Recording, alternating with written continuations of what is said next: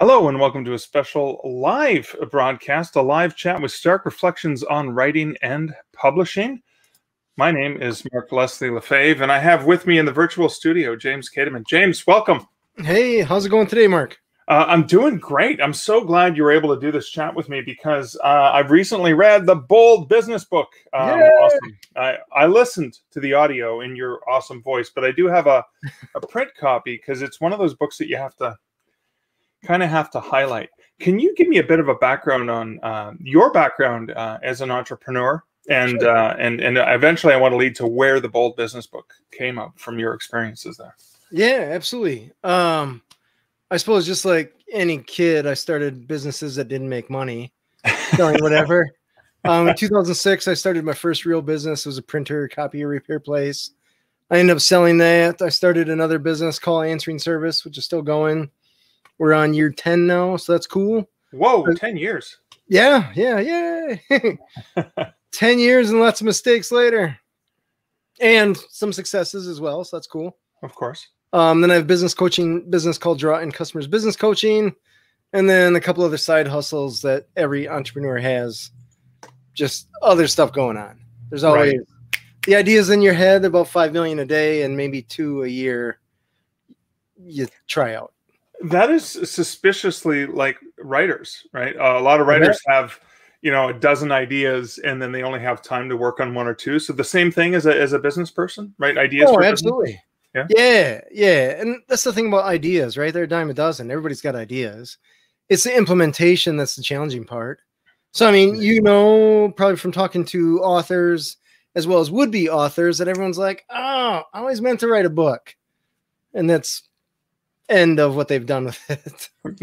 I always meant to start a business. Yeah, right. So how do you decide when you have an idea for a business? How do you take it from the implementation? Like, is there a pattern? Is there a formula you follow to say, all right, this idea I can do something with? Yeah, I try to do the math to see if you can make money at it. And just like most entrepreneurs, or I suppose authors, I'm overly optimistic. So I'll give you a really brief example. I have, oh my gosh, is it easyorderflowers.com or justorderflowers.com? Both go to the same spot. And it ends up at actually whateverblooms.com, which is flower ordering for people that don't care what flowers are actually sent, because we don't know flowers. I don't know if anybody picked out flowers for Mother's Day yesterday and you just went to the store or you called up the flower shop and you're like, just send mom something nice. I don't care what. Okay. Yeah. So anyways, the idea is that you tell us where it's going. You tell us what you want on the card. You tell us how much you want to spend. And then essentially the flower shop takes care of the rest. Because they know what they're doing, right? They know that's the idea. Yeah. Wow. So that's like a time saver. So you throw your credit card in and say, here's the address. Right? Here's the, it could be Mother's Day. It could be whatever. Yeah. Just send something nice. Yeah. I want to spend whatever, 60, 80 bucks, whatever on flowers. Just send them, make it happen. Wow. The challenge that I didn't realize until later was that it takes a little while to program, so there's an expense there. Okay. And then it takes a lot of money to advertise. Flower shops, there's a lot of competition there with the big national chains, and then the flower shops, the local guys. Right. I'm talking $5 to $10 a click to advertise online when our margins are right around $5 an order. So not what I would call an immediately lucrative business. Right. The margins are so small that the time that you stick in it, just you don't get back.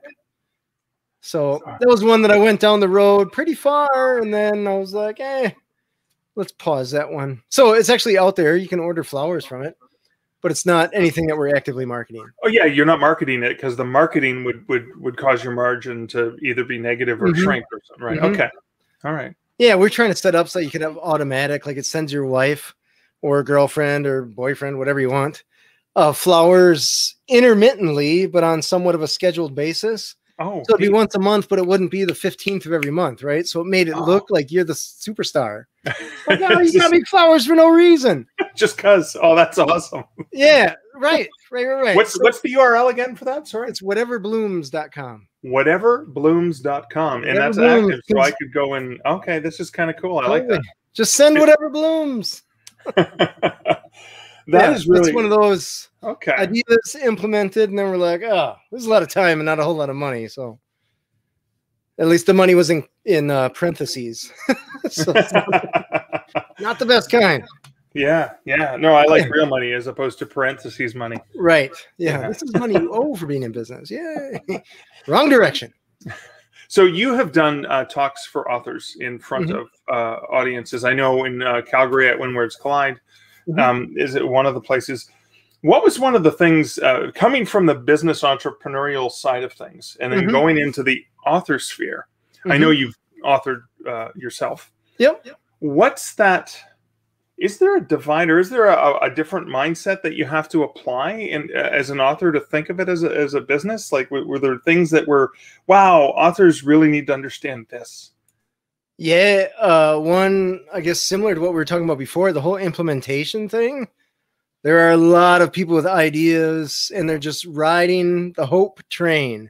They hope they write the book. They hope they get published. They hope they make some money. And in their mind, the math makes sense. But in reality, since they're very slow to implement, they're not making any money, and they're not having the success that in their mind they should or will hopefully maybe someday have. Okay. Same thing goes in business. I see it all the time. Business owners that are doing okay, there's comfort in complacency. When people are comfortable, that means that they're not growing. So they don't call it growing pains for no reason, right? So wow. That's some people just don't understand that you typically have to stretch outside of your comfort zone in order to be successful. That's why not everyone is successful in the way that every person would like to be. Wow. So you, as an entrepreneur, as somebody who has started multiple businesses, obviously had successful businesses, started some, had failures. Right.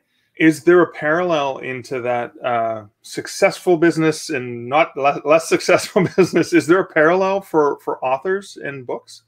Yeah, I would say you don't know until you try. So what I was telling people at the When Words Collide thing is just get your book out there. That's one thing, right? Just get it out there. See what the market is, see what it does, see what kind of results you have. And getting any results will help guide you to future results. Otherwise, it's just speculation. So is there sometimes too much invested in this one single thing rather than being open? Yeah. Okay. Yeah, you could certainly argue. I guess it depends. The rule that I have is that education is expensive, whether that's going to school or whether that's just learning School of Hard Knocks. There's no such thing as free education, or rarely free education. Maybe cheap education, right? A little $17 book or something like that. But somebody paid for that education. They probably paid a lot of money. So in the case of an author, maybe they had to stick their neck out and go through the time, right? Because that's not free. The time of writing a book, getting the book edited, publishing it by whatever means they had. There's going to be a time and a financial investment. And there's going to be your mother-in-law asking you, how's that book doing? When maybe it's not doing so hot yet, or it's not ready yet. Right. So you got to stick your neck out a little bit. Okay. I like that. Or a lot. And you did that. So I want to talk about, you've written more than one book, but I want to talk specifically about the Bold Business book, right? So you took it upon yourself to do this yourself. So you did not go for an agent and a publisher. Correct. You, as the entrepreneur, said, I got this. How did you come to that conclusion? Well, so my sister's an author, right? Sarah Kades. So I asked her, like, what does it take to get published? And she was telling me, well, first you got to find an agent. Once you find an agent, that agent helps you find a publisher. And once you find a publisher, that publisher sticks their hands in places that you don't want them necessarily to stick their hands, in the hopes that they'll sell lots of books. And I'm like, okay, what's the big deal? How long does that take? And she made it sound like it was months or years. And I was thinking, months or years? I don't have months or years. I want this done now. So I just decided to go down the self-publishing route. One, because that has strong now. I mean, a few years ago, it wasn't nearly as strong. And it's evolved even since I published the Bold Business book. I think, and this is coming from a guy that only has a few books out, I feel like that is the wave of the future. Okay. It's like self-driving cars or something like that. Whether the people driving cars agree with that or not. Whatever, the big publishers, right? They're probably not huge fans of that. But I feel like I think the printing, like the physical process of printing, that has gotten to the point where it's very affordable to do low volume runs.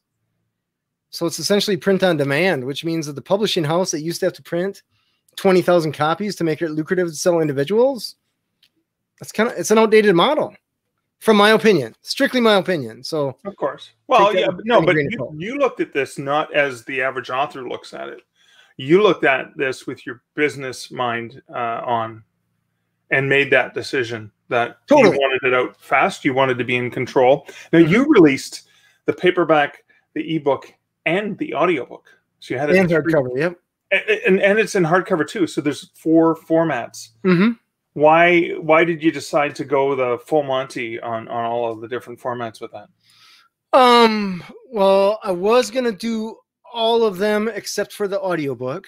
Okay. But then I learned that not everybody reads. Okay. That a lot of people that I say, hey, I give them a copy of the book. Hey, would you mind just reading this book? You know, just let me know what you think of it. Leave a review. That would be cool. And after you follow up with them after a few weeks, few months, and they're like, oh, yeah, I don't really read. I listen. So that evolved into, well, I guess we're doing an audiobook. So, and then I went down the audiobook road, and they're like, find someone to read it, whatever, and think around like that. And it seemed to be, it was expensive. And I was like, I don't want to shop for a voice. And the editors that I had in the book told me that the book itself had a pretty cool voice. So I'm like, well, how about I just be the voice? I learned after the fact that Amazon pays you based on the length of your book. And I talk about 10 to 20% faster than most voiceover artists. So because I read the book, Amazon prices it based on length. So you get the audiobook a little bit cheaper than most other audiobooks of that word count. So, and I normally listen at speed and a half, but I didn't have to do that with your book. You just like, we got stuff to do. Ground to cover. Time's a wasting. But I did like that because you could tell that you've done talks in front of people before, because it was very much like, I remember it was the winter time. I was listening. I was shoveling the snow while listening to you as well. See, I always have this memory of where I was when I was listening to your voice. And I ended up, I was enjoying it so much, I went to do some of the neighbors' driveways because I thought, well, yeah, I want to keep listening. That's awesome. So you said something when you talked about giving people copies of your books and then following up. Now, that's something that you do have a chapter or section of the book on the importance of follow-up. Let's talk a little bit about that value. Like, how important is it as an entrepreneur or an authorpreneur? How important is that follow-up? Oh my gosh. It's almost as important as writing the book.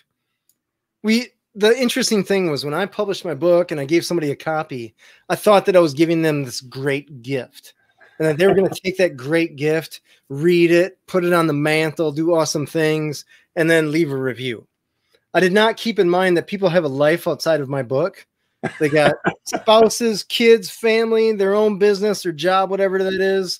They got to mow their yard, shovel their snow, do all this other stuff that leaving a review for my book was not exactly on the top of their priority list, even though, how long does the review take, right? 10, 20 seconds, maybe. Yeah. A minute if you put some thought into it. Like, from my point of view, I wasn't asking a ton, but from most people's point of view, I was asking a ton because I was essentially asking for their time in exchange for a book. So, and that's tough. It doesn't matter what's in the content of the book. It could be a super awesome book, incredible book, best book ever written. And still they're like, a minute of my time, I'm not going to get that back. So I even read it, you know? Yeah, I try not to be annoying to people, but eventually if you send 20 emails over the course of 2 years, you're like, okay, it's probably not going to happen. So for them to read those 20 emails, if they would have read 2 out of those 20, that was more time than it would have taken for them to write a review. Right. So it's interesting, man. You got to just claw your way to get reviews. It's bizarre. I never anticipated that.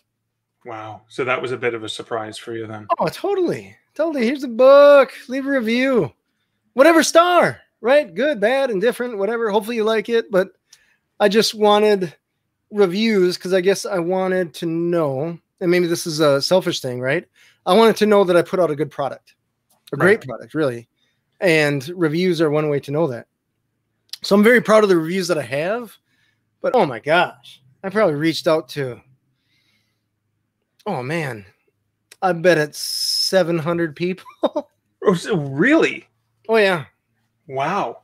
So, Yeah, okay, so this is something authors are not comfortable with. They're not comfortable with asking for anything or reaching out to people. But you reached out to 700 people, and you got probably a relatively small percentage of them actually took the time to yeah, out of those 700, there's probably 20, 30 that left reviews. The other 20, 30 that are on there are just from people that I don't know. Luckily, most of them are positive, so that's cool. Right. But yeah, the percentage of people leaving a review, and that goes with any business, right? It's just people aren't really interested in leaving positive reviews just based on an ask. Right. They're very quick to leave a negative review if you. Oh, oh yes. I'm going to tell the world. But so you made them happy. They're just like, meh, whatever. But if you'd only asked 10 people, you probably wouldn't have gotten any reviews. No. And of those 700, I probably asked each of them, I bet at least 4 times. And the ones that I got any play on or that I had a more personal relationship with, I probably approached annoyance. Okay. Like you got to ride that wave, right? Yeah. So where is that? Where is that balance? How do you is it different for every relationship you have, I guess? Yeah, I guess there's some relationships that you gotta kind of weigh the balance. What is this relationship worth to me? And if I have a business relationship with someone and I know that I'm a good contact for them, they're a good contact for me, but essentially it's a business relationship. A review for the book it's a business thing that takes next to no time. There's no financial outlay. So I was cool with being annoying there. Because my risk for the relationship is what? This guy asked for a review way too many times. Really? Like that's your complaint? So I was willing to be annoying there. With buddies and stuff like that, I'm like, hey, would you mind? And some were cool and some just ignored it. So yeah, eventually after you try so many times, eventually there's just some where it's not worth reaching out anymore. Right. You've tried a dozen times, 20 times, 5 times, whatever it is for the given person. And if you didn't get a response, but you saw that they opened the email, move on, man. Okay. All right. Now we have a question from the live audience. Oh, nice. Yeah. So L.A. Selby says, do you seek reviews from readers who typically don't read your genre? Maybe don't read business books in your case? If so, does it impact how Amazon treats your marketing, right? Oh, so a reader who normally wouldn't review a business book, I guess she's asking, or whatever the genre is. Yeah, that's an interesting question. So the first part of that question, do I seek reviews from readers? Anybody that's literate, I'm seeking a review from. Okay. Presumably somebody that read the book, but if they read the book, for example, and don't have a business, they're not interested in starting their own business. I had a lot of people that read the book that just wanted to know about the one because they knew me, and just another because they heard from other people that it touches on stuff that is applicable outside of business. Right. And it was actually useful. That was not the plan with the book, but it turned out that way. The second question, does it affect my Amazon ads? I'm going to say no anymore because I stopped advertising on Amazon. Okay. And 2, just because, I mean, we can talk about that later if you want. The second answer to that is, I don't know. I never went down the road of exploring that. Okay. Because the return on investment for that time just wasn't there. So yeah, it was the return on that investment. So I think what she was getting at with the question was, Amazon has algorithms based on customers and reading like things. Therefore, if somebody who normally never reads a business book suddenly reads this, but they read, I don't know, they read whatever dinosaur erotica or something like that, and so normally you'd be showing this everyone who reads dinosaur erotica suddenly seeing a business book, which is the wrong customers probably potentially, although they may do business. So I think I would argue that early on, especially when you don't have any reviews, it's better to have a review than to not have any reviews, even if it's from the wrong customer, not the wrong customer base, but if it's not from people who only read business books or Sure. entrepreneur. Maybe that was the question. So, okay. Yeah, I guess I would say that there are people like you, Mark, that know that road way better than I even, like, I scratched the very tip of the iceberg on that. There's so much knowledge that I just never took the time to explore. Okay. So much. I didn't even know that was the thing. I just thought people that read books, right? I just like, I don't know what's that. No, but you read certain things, right? Like I read all over the map, right? So I'm all over the place. So Amazon can't get a beat on me. But right, yeah. I guess I assume that a lot of people were like that, or most people were like that, and that's wrong. Like my wife would probably never read a book like what I wrote. She's more romance or whatever.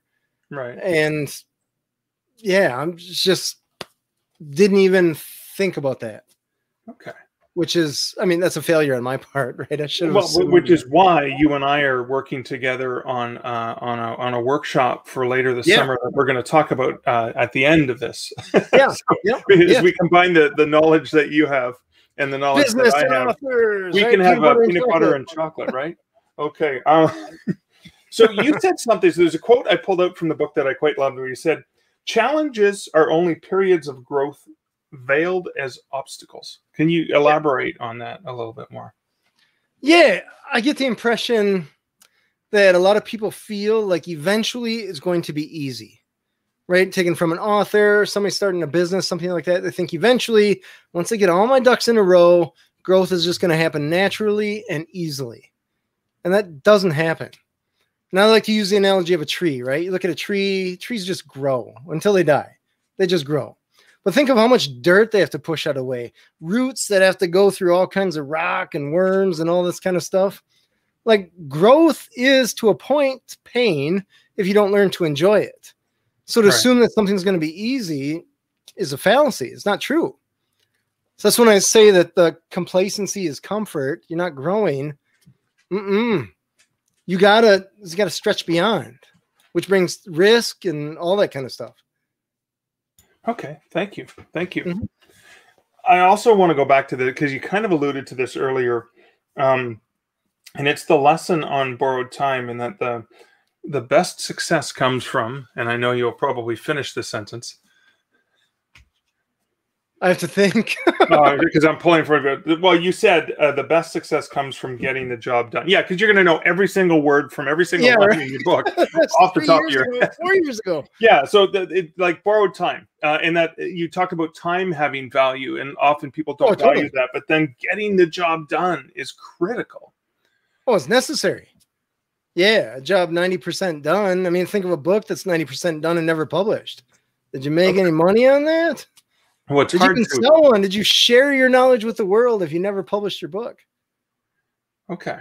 I talked with one woman. She had what was she doing? She was doing a history of her grandmother who had survived World War II in Germany, fled the US, all that kind of stuff. Okay. Great story. Phenomenal. I was like, oh, and this is when I was going through the process of self-publishing the Bold Business book. Okay. So I reached out, or she was a student in my class as an editor for other commercial stuff, editing things for other companies and stuff like that. And she happened to be editing her mom's book, or her grandma's book, I'm sorry. And I'm like, where are you going to publish this? This is awesome. She's like, oh, we're not going to publish it. We're going to print 5 copies. Just give it to the family. Oh my God. You went through all of that. Even if you don't make a dime off of it, what does it cost to self-publish? A couple $100, maybe. The book is already done. Cover, editing, written. You would, I mean, it's a few clicks of the mouse to self-publish that thing. Well, once you've already paid for the editing and the cover, the cost of self-publishing is free. Totally. So yeah. I just could not wrap my head around, why would you not want to share this story? This is a cool story. Yeah. Why would you not want to share that? It could probably resonate with other people and say, "Oh my God, I that happened in my family too," or maybe I'm not alone. Right? You never know how it could help someone. Yeah. Wow. And it was just one of those, like, the finish line is half a step there. And you're like, right. I'm going to go get some ice cream. Okay. Why? Is there something in you have like a 6-month plan for business? Is there something that authors can apply when they do the same sort of forward looking, when they look at their product, when they look at their author brand, whatever it is? Is there a similar parallel in the 6-month plan for an author to consider? Yeah. My rule is to systematize everything. Okay. So, the rule is that you only have to do what is important for your business at this moment in time. So I feel like authors, a lot of business owners probably get overwhelmed because they think, oh my gosh, there's 5 million steps that I have to do. And it's something actually that we're going to talk about at our presentation at When Words Collide, is the step, systematize it, boom, boom, boom. Okay. To get it all set so that there's no confusion. There's no deer in headlights look. There's no like, what do I do next? You just figure out, just lay out your plan, 6 months, knock it out. Okay. And that's a critical step then, is actually taking the dream, the vision, the goals, the plans, and really making a concrete effort. Yeah, I like to think of it like a recipe. Like maybe your grandma or great grandma can make a chocolate cake that she's been making for decades without really thinking about it. Right. But if you or I want to make that cake, we have to have that recipe. Otherwise, we may end up with something coming out of the oven, but it won't be chocolate cake. Or it won't be good. So you want to figure out your recipe and then make your recipe. Okay. Maybe you need to tweak here and there as you're going along, but for the most part, you make your plan, you stick to it. Okay. Oh, that's kind of cool. So I watched a video of you online talking about something I struggle with. Okay. And I'm pretty sure most people struggle with. All right. And it was inbox zero. Oh, you broke it down, but again, you broke it down into some simple chunks. Could you quickly just outline, because I know that will benefit people who are watching and listening? Sure. Yeah, so the reason I should say that inbox zero is a big thing for me is because just like when you walk into a dirty room, your mind is it's overwhelmed even before you started the task. Okay. So every day we have to look at our inbox and we got to knock out those emails, right? But if you have an inbox of 36,000 emails, your mind says, no freaking way. Never going to happen. You're not going to finish them all. Right. So let's just knock out 5, right? Which is like, okay. So also a lot of good stuff gets lost. You end up on all these email lists. You get stuff. You get people trying to schedule stuff over email with you that takes 27 emails when it would have taken a 30-second phone call. It fills up your inbox, and therefore your inbox is multiple pages. So there may be emails in there, somewhere in there, that are actually important, money-making, huge opportunities that are just lost because there's so many. Right. So what I like to do is get people into inbox zero, and the process is to essentially use folders. So create a folder, for example, that I like to use called 6-month temporary. Okay. Just take everything in your inbox, put it in the 6-month temporary folder. And then you can look at your inbox, and it's actually inbox zero. Right then, it's liberating. Immediately. Liberating, right there. Then as emails come in, then you can say, well, this is junk. I respond to this one. This one goes in the 6-month temporary folder. 6-month temporary folder I use. It's a rolling 6 months. So if an email comes in, I respond to it. And let's just say I may need to search for this email eventually over the course of time. But after 6 months, that email is probably not that important. In your business or in your life, maybe that's a 1 year folder, 2-year folder, something like that. 6 month works for me in my business. So I'll just give you an outline of what to do, but you can tweak as you see fit. Okay.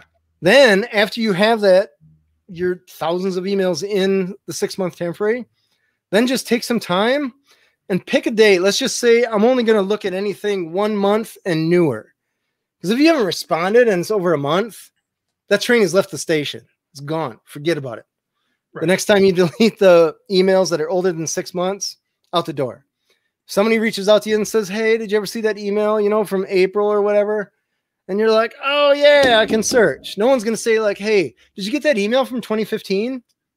No, didn't happen. No. You never responded. No, resend it. We're all good. Okay. But you essentially want to keep your inbox as clean as like you keep your kitchen or something of that nature, so that you can get more work done without thinking, oh my gosh, this is a mess. Right. You're not having to clean the dishes before you cook something. Right. Okay. All right. So here's a thing I ran into when I was trying to implement that. Yeah. I use Gmail. And so what I ran into is there are emails that go back to 2015 that I may want to find. But what I learned is I can archive them instead of deleting them.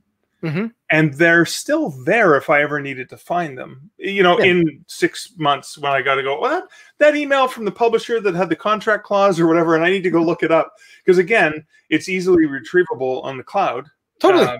But so some people may panic when they hear delete because they're, you know, like hoarders like me, digital hoarders, and they're like, no, I might need that picture I took of my sock from 2001 or whatever. So that's something that maybe if people are a little bit leery about that, panicking over that deletion, would that be something that could tide them over and go, you can always still get it? Yeah, I have a folder. Well, I have a few folders, right? You think of it just like filing. That's the analogy that they use now, right? Think of your inbox right now as pretty much just a pile in the middle of a room. You got 20,000 sheets of paper there. I got to find something. Ooh, how many of those sheets of paper are really important? So you could, for example, you could take your 50,000 emails or whatever's in your inbox, put them in a folder that's just dated inbox 0 quest or something like that. So if ever you have to go back to them, they're there, but they're archived. You don't want them to be seen every single day. When you don't have to do anything with them every single day. Okay.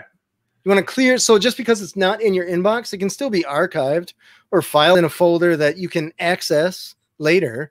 It's just not interrupting you or overwhelming you in your day. So it's thinking about it as an inbox on your desk, a physical inbox that is empty. Or when you get up, it's like it's only the 5 emails that came in, or 20 that came in, or 100 that came in while you were sleeping. So, yeah, I get in the neighborhood of, let's say, 100 emails a day. Okay. 75 of them are junk. Okay. So they're very, very easy to get rid of. Some of them are not necessarily junk like spam or anything like that. They're just stuff that's notifying me of something. Excuse me. I don't have to take any action on them shy of just moving them into the 6-month temporary folder. Okay. The other 25, you just respond or take the action steps that they need. Right. And my rule is you don't touch an email more than twice. Okay. So you just move along. So you don't have to be like, oh, stare at that. Oh, I got to take care of that email. Oh, I got to take care of that email. Those stack up very quickly. And I think that is something that can probably be applied in different aspects of people's lives, right? Not just the inbox, but in general, when they go to make a business decision. When they decide, am I going to work on this book or that book? Am I going to whatever, right? They can probably attribute similar virtual folders in their minds. Yeah, it also helps to make decisions because you remove the information that you don't need. What is the applicable information?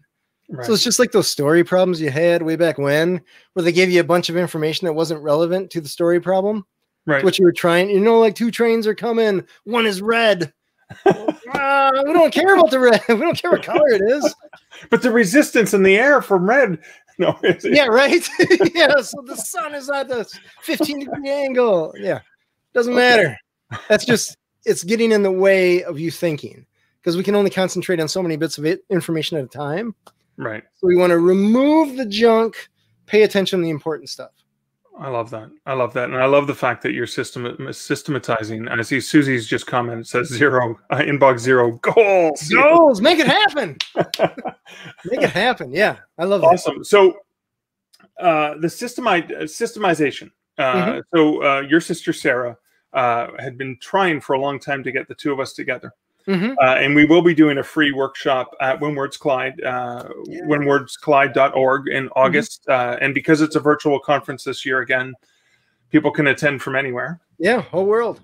And then we are doing a business masterclass, full-day workshop, author boot camp. And that's basically you bringing that business. Let's get rid of the junk. Let's focus on systematization. And then I'm coming more from understanding the business of writing and publishing. And Sarah was our protege, was the author that we've kind of put through the boot camp in trying to get her on track with her writing. Mm-hmm. So we're kind of exploring how that work has come together, but also creating a system. Can you talk a little bit more about what that day is going to entail? Yeah, essentially, we will take authors or wannabe authors from that hope, and that's maybe we'll call it lackluster drive. Okay. And it's probably a little bit lackluster because they don't necessarily know the next steps, or they have a vague idea of what the next steps, or they have one of that, oh, I should do this, or I think I'm going to do that. Okay. We're going to take all that. We're going to remove the junk, remove the head trash, and then we'll systematize it. So it's a very clear if then. So you knock out this step, you knock out this step, you knock out this step, with the end result being a published book. And with any luck, you start making money off that book. Good stuff. Good stuff. I love that. I'm going to pop up a comment from Christy, who says, I love the idea of applying inbox zero to decisions. I get analysis paralysis. Yeah, I understand that. She says, thank you. I'll be looking for your book and can't wait to see you at When Words Collide. Thank you. Awesome. Cool. I'm excited. So, James, thank you so much for spending the time with me here today. We will close with a bit of a video ad that I created for this author boot camp, and there's the link I dropped up on the screen earlier, which is basically bit.ly/author bootcamp, and people can go check that out to see, and they can attend from anywhere in the world, right? So we can have up to how many people? 300, up to 300 people can attend. So you don't have to be in Calgary, which is where When Words Collide normally takes place. Where can people find out more about you online? If they go to drawincustomers.com, they can see all kinds of stuff. We got podcasts up there. We got blogs up there, videos, all kinds of information about business. Awesome. Helping people be bold and having fun. Yeah, helping people have a bold business. Right. Business entrepreneurs and the business of being an author, I think, which is also critical. Yeah. Awesome. Well, James, thank you so much again for spending the time sharing your wisdom. And thank you guys for watching this live. We're going to now close with a bit of that video ad that I promised you guys. Awesome. Thank you, Mark.